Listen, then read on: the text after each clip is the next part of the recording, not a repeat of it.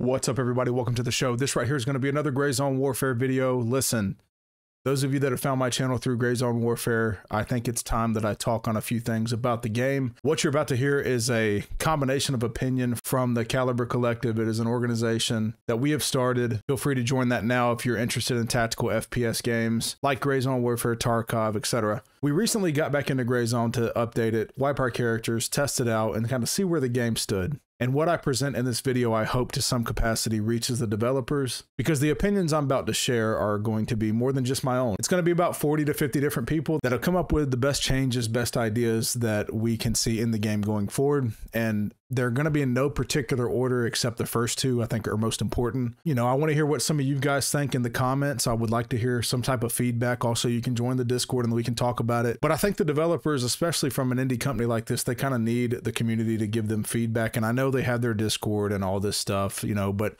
that's kind of streamlined from the development standpoint of people don't feel like they can really talk. People converse with each other differently than they do developers and so on. I'm sure you understand that. So I wanted to give some feedback to them. I hope you guys see this. I know you've seen some of my other videos. And when I do read these off, I hope you understand it's not just my opinion. And I've taken the time, or I say we have taken the time, to write down and go in detail the most important things in the game that we believe needs to be fixed and or added. And disclaimer, how I say these and with my tone and everything, how it can be, just please understand I'm passionate about the game. I'm passionate about this genre, and I'm going to be truthful. So again, these are not just my opinions. They are our opinions, but let's hop into it.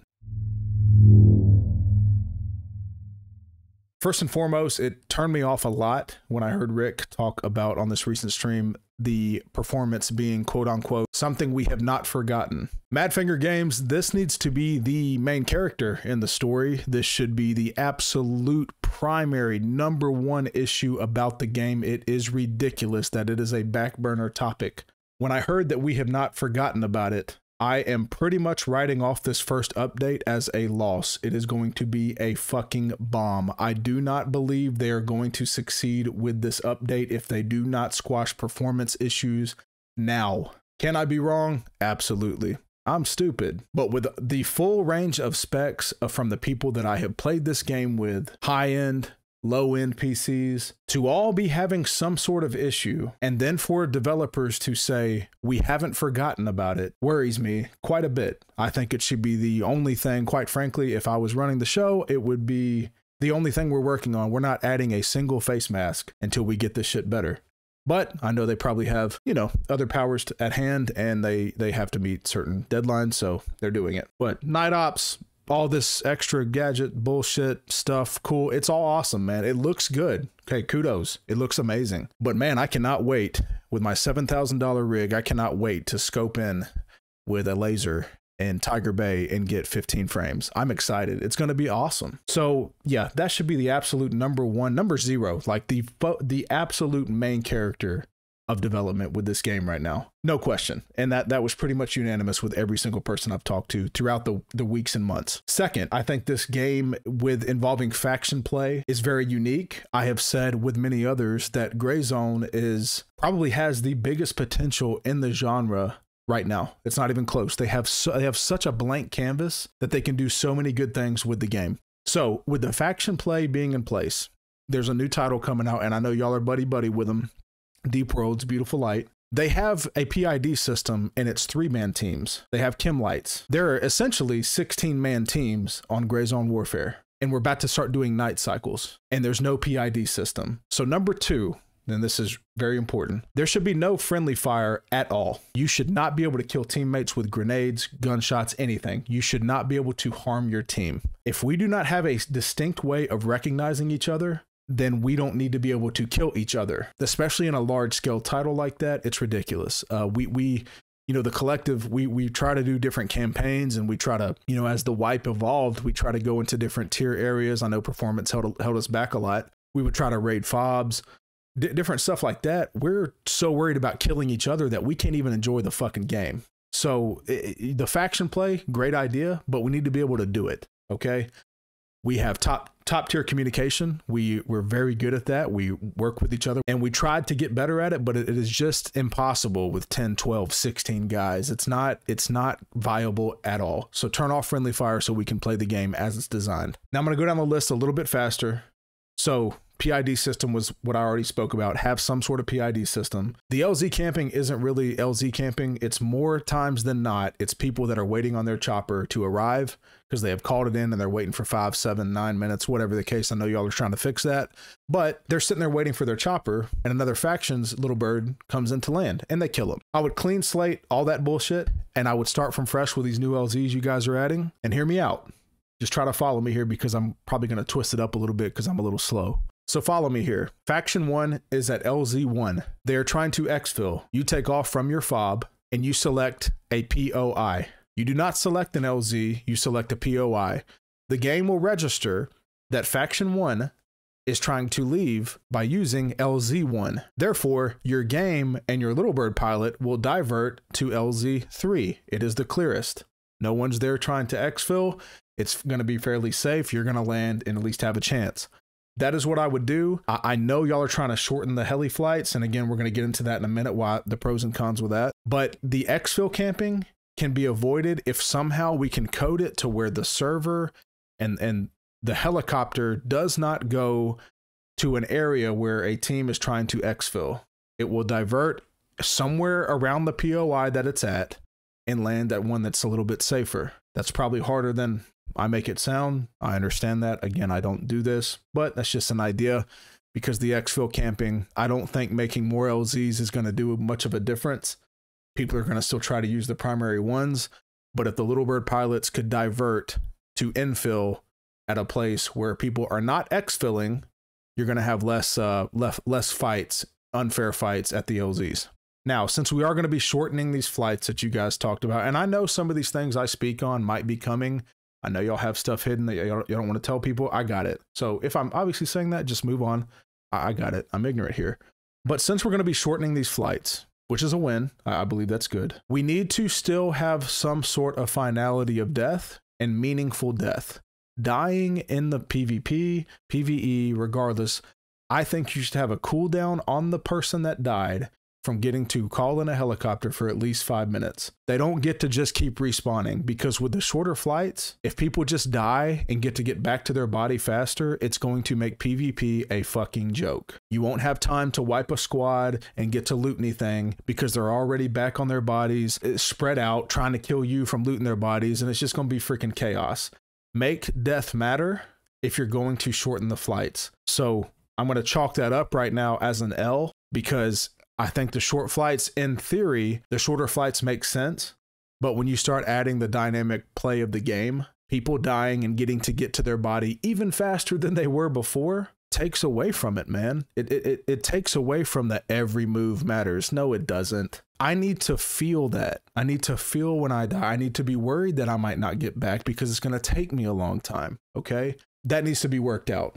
Maybe make the flights faster, you know, especially your first infill. But if you die, man, I think you should sit there for 5 or 10 minutes, like, or something where you feel it. And it makes the PvP and surviving scarier. It actually makes every move matter. That slogan is with this game. Again, I love it. I love the idea, but that slogan right now, it doesn't matter. The only thing that matters, every FPS matters would be a good one, you know, like there's nothing scary except like one-shotting AI and low frames. Like there's nothing scary about it. So like every move does not matter. It's a joke. But again, I know this is not the final vision, so I don't want to roast and keep talking shit. I get it. I'm nobody. You know, I'm just passionate. With the every move matter type thing, I want to get into the color of the game. Green zone warfare. It's not gray zone warfare. It is very green. I firmly believe, and I play with people that are my age, younger, older.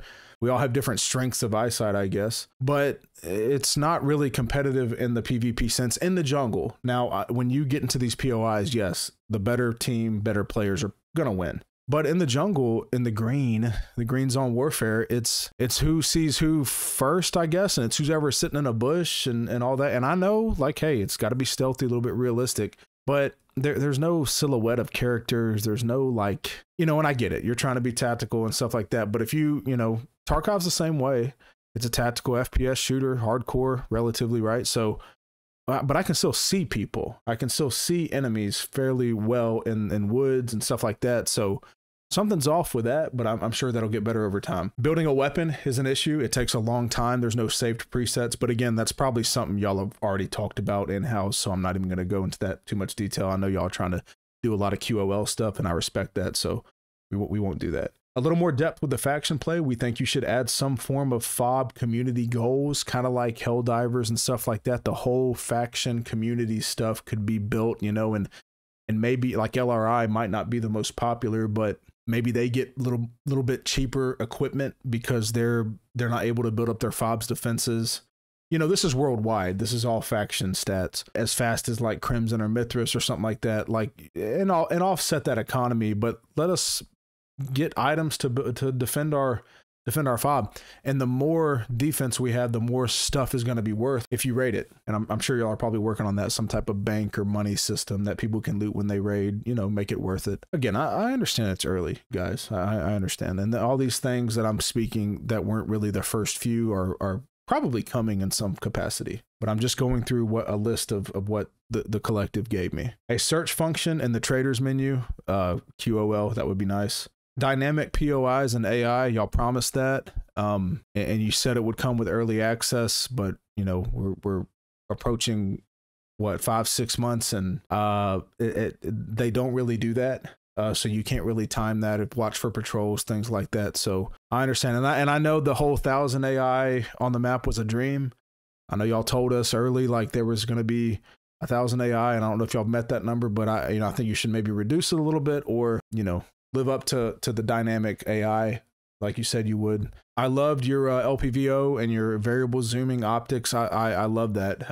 But now Tarkov is one-upped y'all. It looks very smooth, butter smooth when zooming these optics. So I think y'all should try to step up and make that happen, because that's a huge win. That's a huge part of the game in both of these games. Really, any game like this, it's going to be looking down your scope, ADSing, right? So those minuscule things matter. Y'all should consider that, reworking those to where it's smoother. A big one that's been a stink for me from the beginning, and I voiced it, was PvP and PvE progression. A fucking joke that they blend. I don't get it. Look, maybe y'all were worried about servers and population, and I don't know the reason, but sooner rather than later, that shouldn't be a thing. And I know why people do it. We did it. Well, I say we, not I. Some of the CC did it, trying to go get keys and whatnot a little bit easier. And that's going to bring me to one of my last points. But before I hop on that, yeah, the PvE, PvP progression sharing is silly. Cut that shit. It doesn't. Again, we want to make every move matter, guys. Like, yeah, that's y'all's fucking that's your slogan. Every move matter. If I can, you know what I'm saying? We're crutching it and being able to go do this other stuff on PvE to get the keys or get a mission done that we need. Every move doesn't really matter, bro. Like, change the slogan. And lastly, key spawns. Key spawns are going to be huge. I know y'all are talking about buffing those up, so I won't spend too much time on it. But what I will add is this last one, the starter area. It's pretty clear that y'all kind of made that, especially during the creator playtest and then the launch of early access. It's streamlined with the coordinates and all that stuff to get you used to the game. So people doing that again, it's going to suck. It'll be boring. Maybe let the doors stay open longer when someone does unlock them. So people that have played the game, played the wipes, they can get out of there faster.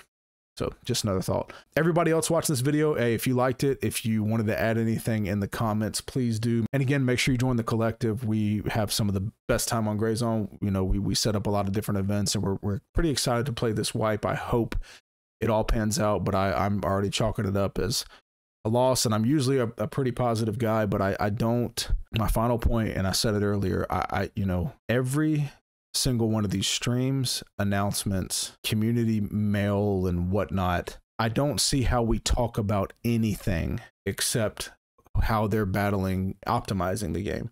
How are we optimizing it? Who have we hired? What are the systems that we found with the Scala engine or anything, any little details? Update us on that, because again, guys, Rick, Mara, anybody, I'm not just speaking for myself here. I am speaking for a large group of people. It is the #1 main character. It is the issue. I could play your game for thousands of hours. if I could play it, okay? And I could find more stuff and try to add more input and help out when I could get a group of people to really dive into your game thoroughly. But we tried to play it recently. A lot of us wiped our character, and we went through the starting area, and we went into a few tier 2 areas, and that was it. It's like, I don't know what it is, but it ain't it, okay? And if people can come in here and say, oh man, you need to adjust your settings, you need to do this. Boys, I have the resources and the people available. We have tried every angle, and some people get okay performance, some people get, but most people get dog shit performance. And with a game like this, it has to perform well. It's got to be smooth. It's on UE5. Like it has to be that way. You can't have a PvEVP or whatever shooter, but the moment you're getting into these combat, like into these interactions, you can't ADS and your shit go to 30 frames and you're trying to shoot somebody sprinting behind a building. It can't happen. It can't, you know, and even that now, like the AI and doing what it does, add that to it. It's none of your moves matter. Your specs matter. Every spec matters should be the slogan. Okay. Like, I'm sorry. And I'm not going to give up on the game, but my last thing with the update, most people, this is their last chance. I will always probably come back and check out the game 10, 12, 15 wipes. I don't know. I'm always going to come back, but the average person is going to try it one more time. I have buddies that played the game with very good rigs, and their game kept crashing with GPU dumps and all this bullshit. And trust me, we worked on it. We tried everything we could, and they can't play it, but they'll get 180 frames on Tarkov on a Unity engine. But they just cannot play it. Those guys might give it one more chance, but if they come back and it's a joke, they're not coming back for a third time. If it was me, since the performance isn't in the forefront, the main character, the main issue clearly with the devs, I wish y'all would push this update to next year. I think you're going to lose a lot of players if you rush it out and it's still performing badly. Okay, but hey man, I just make YouTube videos here and there. And if y'all watch my stuff, I'm optimistic. I like to have a good time. I love playing games with the boys. I love doing all this stuff. I love the community aspect of it. I love socializing and playing these games. I'm not a pessimistic person, but I will not lie. Everything here, I've told the truth. And from the people that I've spoke with over the last few weeks about this game, the people I've played this game with, hours, the best the game ever was during the playtest. It has gotten progressively worse. Hey, make me eat my words. Make me eat my words. I wish all the best, and I hope everything turns out. I'm just, you know, again, bringing you opinions and criticism from the community, Caliber Collective. Make sure y'all join up. And again, let me know what you think in the comments. If you enjoyed the video, you know what to do, and I will catch you guys on the next one. Thank you.